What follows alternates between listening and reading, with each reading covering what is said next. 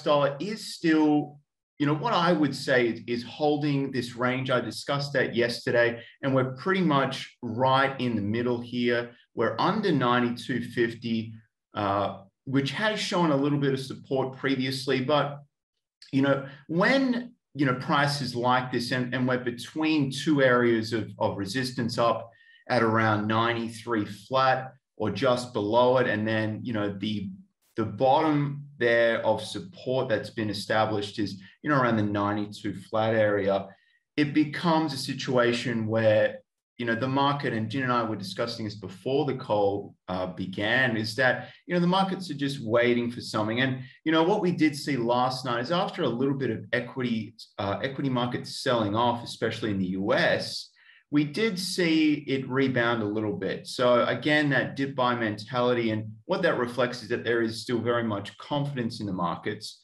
It was just, there were some jitters that were coming out, and you could see that with what the equities were doing.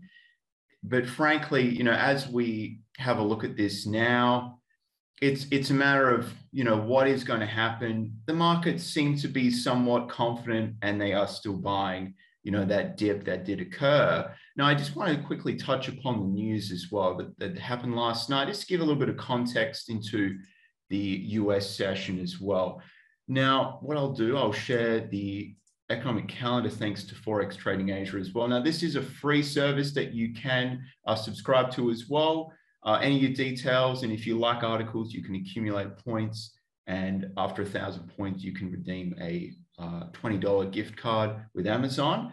So last night, now this is GMT +8 as well. So for us in this time zone, it is last night. So there was, some news for the US, something that I did notice. The NY Empire State Manufacturing Index was up a little bit. But, frankly, when you just have a look through, that really wasn't the key driver of things, honestly. And if we go down, we did have the CAD news that came out for the CPIs last night, and that will be discussed in a little more detail with Daniel. We did have the live trading call last night as well with members of the LCMS Traders Club. And so for tonight for the US in particular, we do have the core retail sales. Now that's, and the retail sales both coming out at 8:30 this evening, GMT +8. So if we do see an increase there, negative 0.1 is expected. And if we do see a higher figure than that beats the expectation, that, could see the US dollar lift a little bit.